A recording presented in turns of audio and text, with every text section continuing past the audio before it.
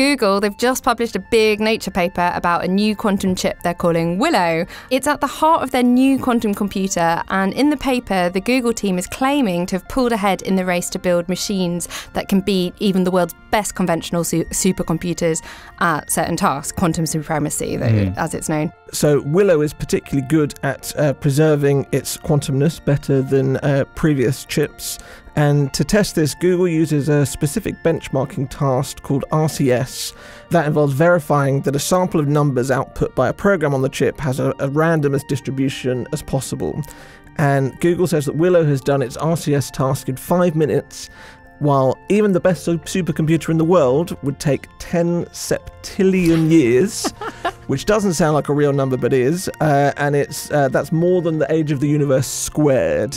Hart McNevin, he's the founder and lead of Google Quantum AI. In the press release about Willow, he said, "This mind-boggling number exceeds known timescales in physics and vastly exceeds the age of the universe." Fine. It lends credence to the notion that quantum computation occurs in many parallel universes, in line with the idea that we live in a multiverse, a prediction first made by David Deutsch. Yeah, so my initial reaction to seeing this was probably not suitable for a family-friendly podcast.